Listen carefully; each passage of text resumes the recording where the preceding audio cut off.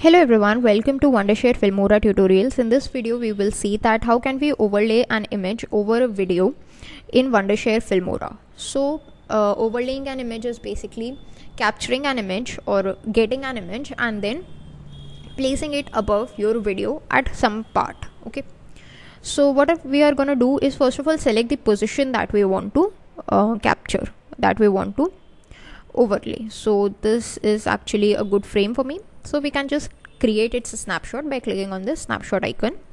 Wait for a few seconds till the snapshot is created.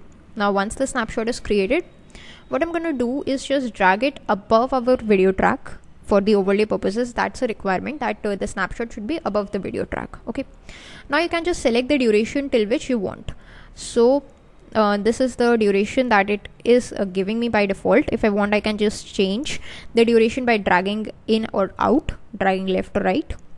So, or what I can do is I can just right click over here, go to duration, and from there also I can just change the duration like this. Okay, so maybe a 3 second or 4 second duration should be good. Click on OK once we are happy with the duration. Then just double click on this particular image, go to transform. Here you will have these two options, scale and position, that we are just concerned with.